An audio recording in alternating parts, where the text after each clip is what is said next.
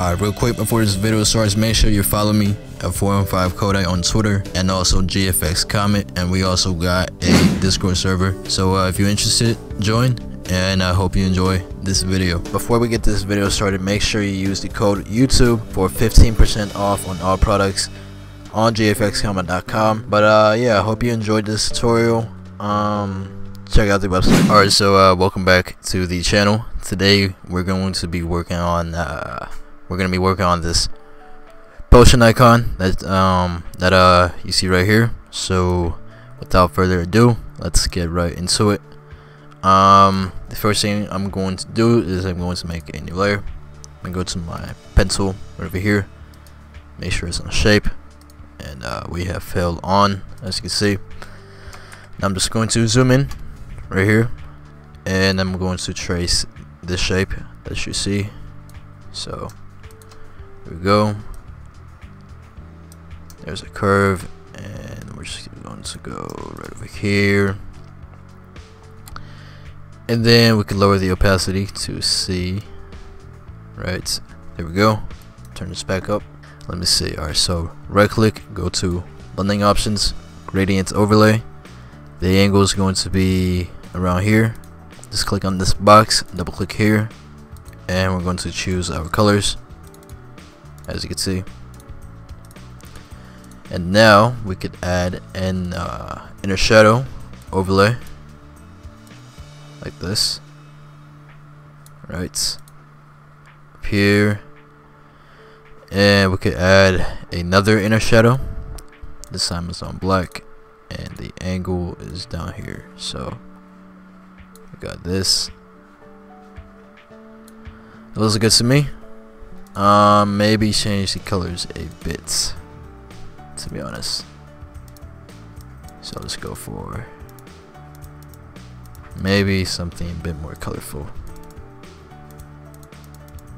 Alright, I think that's good. Make a new layer. We're gonna go to our pencil, just click right here, drag, and you want to hold Alt, click on this blue square to reset the curve, and you can do that. Go right here and just up here. Alright, so once you're happy, we're gonna double click, select the color, right click, go into blending options, inner shadow on the top like that, and another one on the bottom. Alright, we're just going, now we just place it right here. Let's, there we go. Now let's create the main area. Let me try to figure out how I want to achieve this effect. So I wanted to work on the blue part first. So here is what I'm going to do. I'm going to use my ellipse tool. I'm going to draw out, oops, there we go. I'm going to draw out a shape like this, try to match it, as you can see. And now I'm going to right click, go into blending options, gradient overlay, click over here, I'm going to select this color, and for the second color we're going to select this. And now we're going to go for a stroke. Color is going to be this outline, as you can see. Let's make sure it matches. Alright, let's make sure it's matched. There we go. And now make a new layer. We're going to go to our pencil, and we're going to create, actually use your ellipse tool, and we're going to make a circle like this.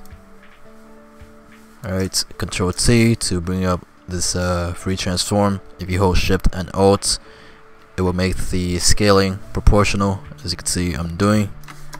So we got that. Now we're going to make a new layer, use our pencil, change from shape to path. We're going to go right here, as you can see, and we're going to follow this shape. Alright, and there we go. Now we're just gonna go around.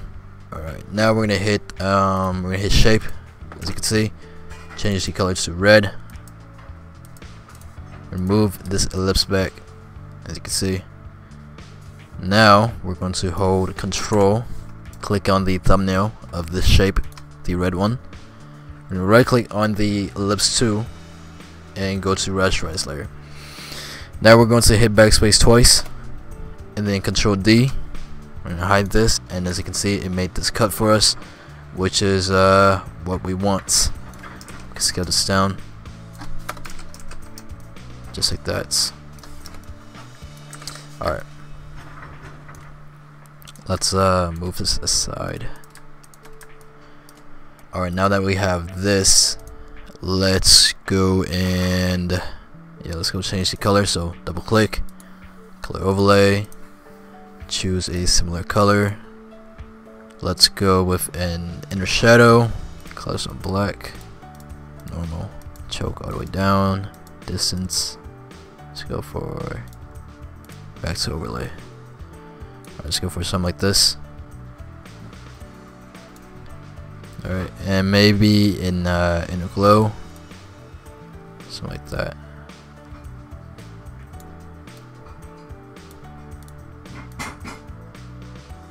Alright, looks good to me. Now we're just going to align these two, move this behind. There we go, it looks perfect. And now we're going to create this main sphere with the little glow effects. So here's what we're going to do. We're going to go to our ellipse tool, make a new layer, Shift and Alt.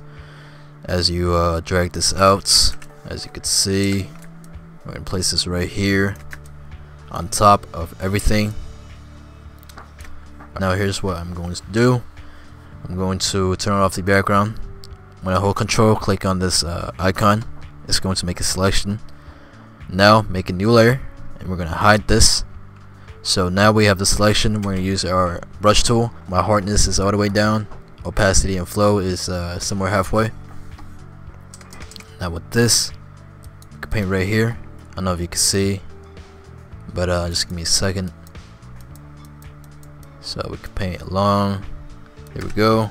Let's make the background black so we can see. Alright, so we have this. Let's scale it properly. Alright, that was good.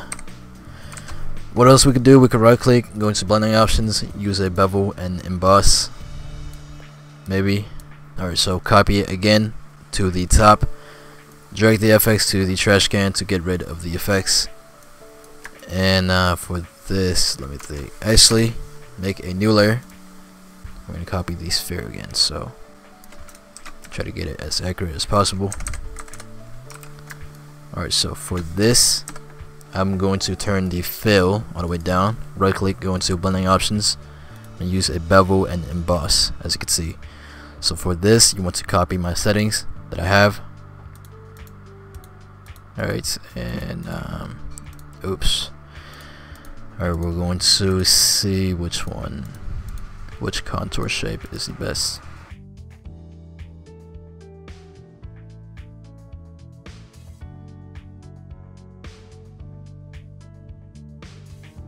Let's position it. Alright, let's put it right here. Or actually, let's go put it right here. Alright, now that we have this, this part, very simple. New layer, use your pencil on shape, and you can just trace this very easily. I'm just gonna be kind of lazy with it, but turn opacity down. Let's go around. Oops. Alright, so there we go. Move this right here. And let's go overlay mode. And for these little sparkles, bubbles, use your ellipse tool. Colors them white. Same thing. Just copy and paste all over as you wish. Anywhere you want. Take all of these. We're going to group and change these to overlay. And as you can see, we have our finished result. And as you can see, here is our finished potion icon. If this video helps you, make sure to leave a like. subscribe and turn on post notifications. I will see you all next time.